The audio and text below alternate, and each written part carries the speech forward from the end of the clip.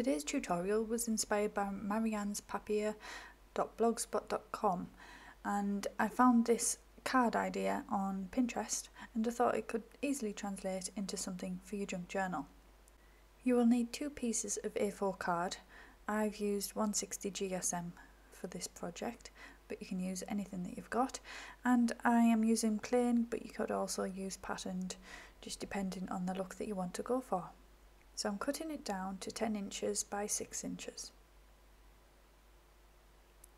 And you do that with both pieces, and then I'm changing this out for a scoring tool, and I'm going to score at 4 inches, then again at 6 inches, and then at 8 inches. And do that with both pieces of card. If you're using pattern card, then you need to make sure that you've got it the right way up when you score it. You'll see how it comes together in the next part of the video, so then you can decide which way is going to be best for you. After you've scored the pieces, you're going to concertina fold those score lines. So keeping the back section, which is 4 inches wide, flat, you're going to then crease at the end of it, crease the next section, then crease the next section back again. And then you'll end up with something that looks like that. Do the same in the opposite direction for your other piece. Next, you're going to lay one of the 4-inch sections over the top of the other 4-inch section, so that you have a double thickness in the back panel. When you put these pieces together, you should see that they line up, but if they don't, then you can do what I'm doing here and just slice a 1/16 of an inch off of that 4-inch panel. Once you've done that, if you try it again, you should find that they line up nicely and that those centre creases line up with each other.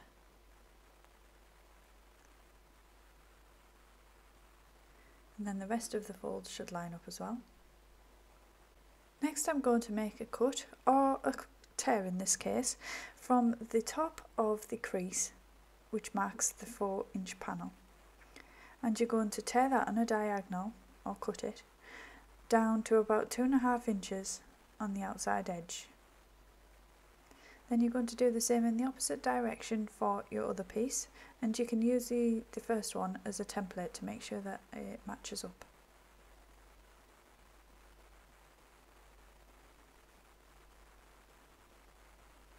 You can do this to any height, but I've just chosen 2.5 inches to make sure that there's plenty of room for this to sit inside the pocket. Then you should find that everything folds up nicely and makes an interesting design on the front. I decided to place a photograph in the back panel of the card, but you can put whatever you want. You can leave it as journaling space, or you can add any kind of decoration that you can think of, or you could even seal it up completely and just use it as pockets. I'm creating a pocket using the 2 back panels that are placed on top of each other. So I've just glued around 3 edges of one and stuck it on top of the other, made a little thumb notch in the top. Keep checking as you go to make sure that everything folds up properly. Then the photograph's going to be stuck in the back so that it gets revealed once you open up the card. Full transparency, this is the first time that I'd ever tried this project, so I was kind of making things up as I went along. I did base it on that tutorial, but I put my own spin on it, and the person that I got the idea from had used a belly band as a closure, because this was going to be used as a greetings card in the tutorial, whereas I wanted to stick it inside my journal. So excuse the fact that this didn't really work as well as I had hoped. It did work for the purposes of showing you, but if I was to do it again, I would definitely make this pocket a lot bigger and more spacious to put the card inside. This piece was a bit too small, but I persevered with it and it did work. You can get it in and out, but if it had a bit more room, then it would have been easier. So I made a pocket by wrapping around a piece of card, folding over the edges, creasing them in. I did that with the bottom and the sides, and then cut the corners as a diagonal.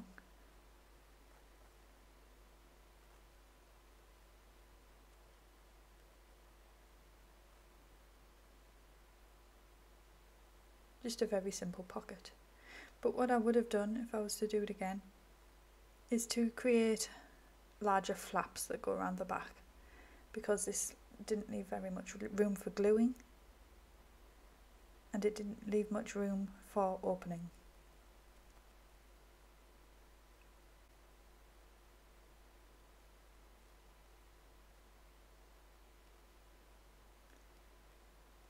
So I matted this with another piece of design card, just for decoration.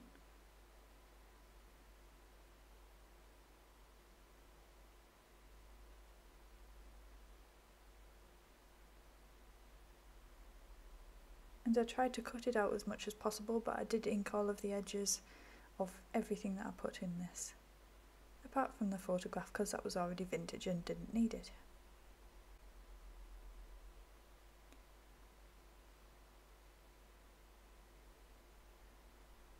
So that made the very straightforward pocket.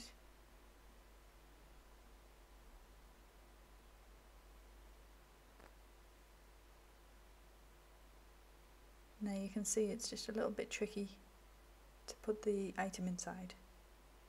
Could have done with being deeper as well.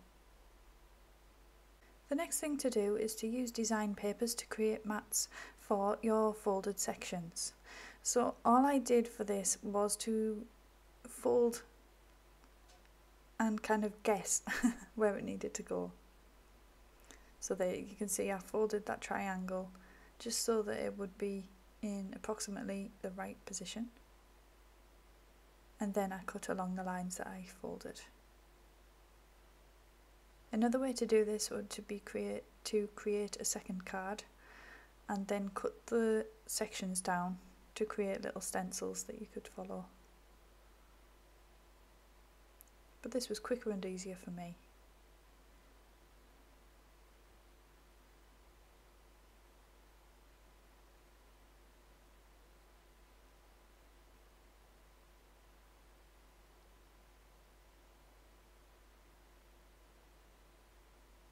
So I was just trying to figure out the best way to do this, and then I realised that I needed to take some off the centre section,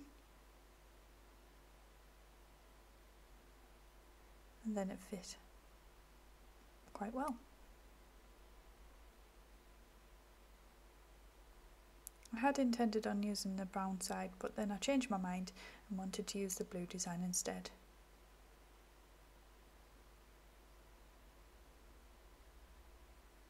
So I just flipped them over and swapped the sides. So for the next while I'll be just continuing this process by adding matting to each of these layers, and what I'll do is just set this to some mild music so that you know that your sound hasn't stopped working.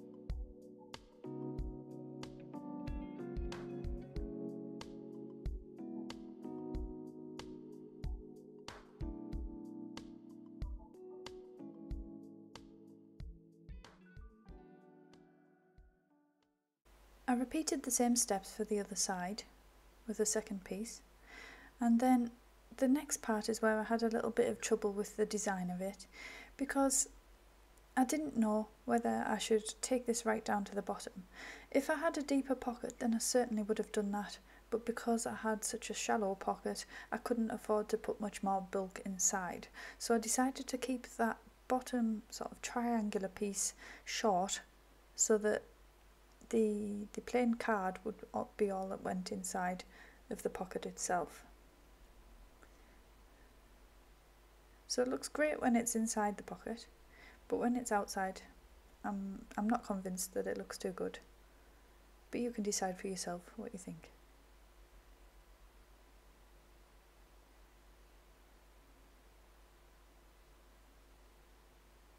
So I'm just trimming that until it fits, leaving an equal border just like the other pieces did.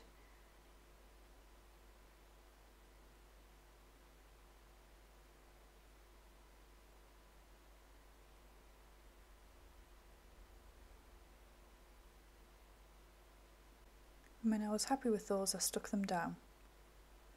I quite like the way it's created a bit of an optical illusion where it looks like those centre triangles are laid over the top of the background plank, but it's actually folded in front of it.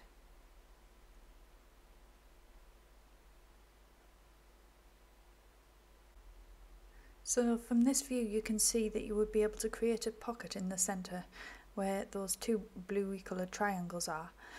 You could make a pocket right in there just by gluing those flaps closed around the bottom and the sides. But I left them open so that the whole thing can be open to reveal that photograph. So I'm just decorating the pocket a little bit here with a die cut of a clock, which I've cut down to size to fit. I just felt that everything was looking a little bit plain, so I wanted to jazz it up a bit.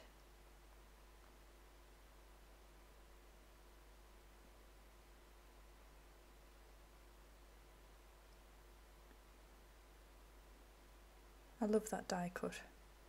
I think it was an old Sheena Douglas one.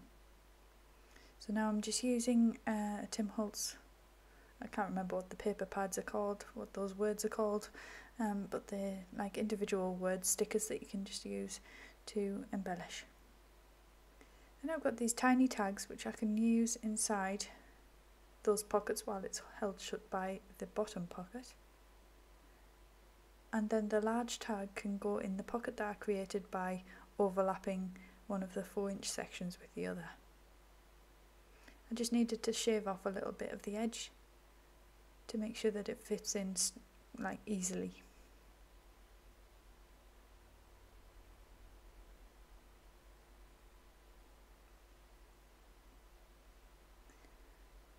So there's plenty of decoration that you could add to these tags as well to make it even more interesting.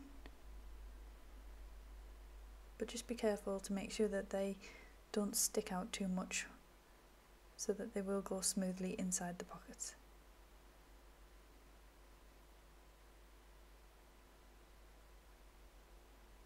It's always a struggle for me to get the bow to lie straight.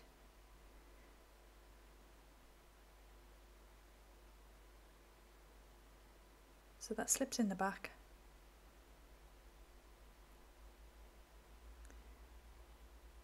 And then I did decide to glue those front flaps to make those sections into pockets so that those tags would stay in. I realised it wasn't affecting anything else, it wasn't affecting the ability for the card to open up. So that just created some mini pockets, which were ideal for those tiny little tags that I made. I just made those using my Cricut machine.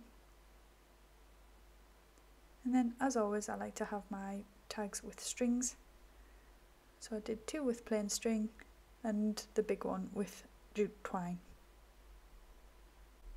I'll leave the link for that blog post in the description below.